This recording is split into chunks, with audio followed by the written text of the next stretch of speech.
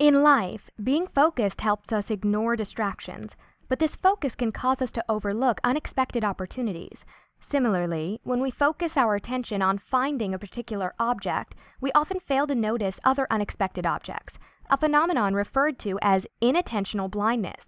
Dr. Trafton Drew and research colleagues from the Visual Attention Lab at Harvard Medical School decided to examine if inattentional blindness also exists in the eyes of trained experts, such as radiologists. In a recent study published in Psychological Science, Dr. Drew asked 24 radiologists to search for signs of lung cancer in 239 frames of a chest CT scan.